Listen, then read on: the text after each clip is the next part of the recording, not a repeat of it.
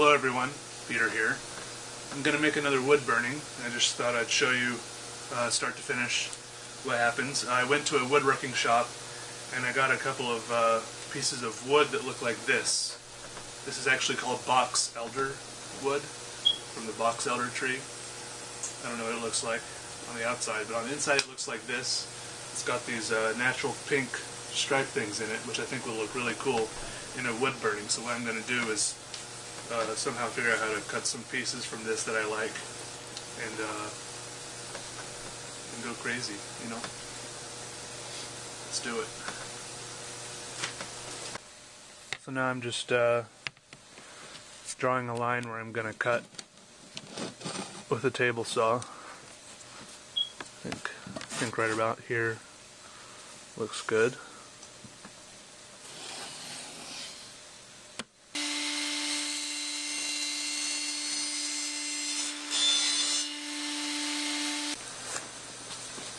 So I've got this square of wood, and because it's so thin and soft, kind of, the table saw actually chipped a corner off of it.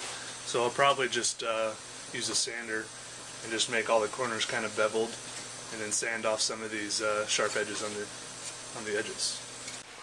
This is the same belt sander I jammed my thumb in earlier. It was on and my thumb got stuck under this thing like that, and now my thumbnail is coming unattached, but yeah.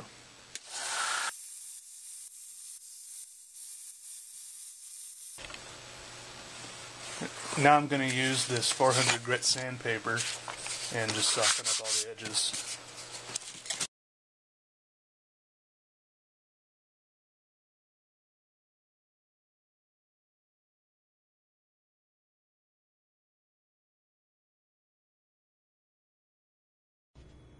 And here we are. There's the wood and a quick view of my wood burner. I'll post a link in the description to the website of the store where I bought it and the specific kit I bought. So for this one, I stared at the wood for a long time, trying to decide on what sort of thing to draw on it. I couldn't settle on anything, so I went and took a long shower. I just stood there, marinating in the hot water, letting it soak into my brain.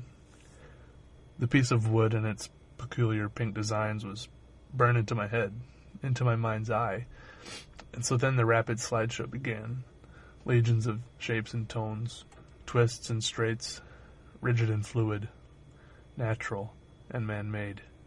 They flitted through, projected upon the wood. After the shower, I sat at my desk once again, and at some point the process became complete. I would draw a bonsai tree thing on it.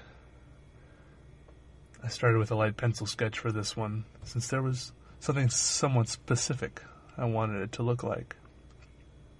Then I jumped right in.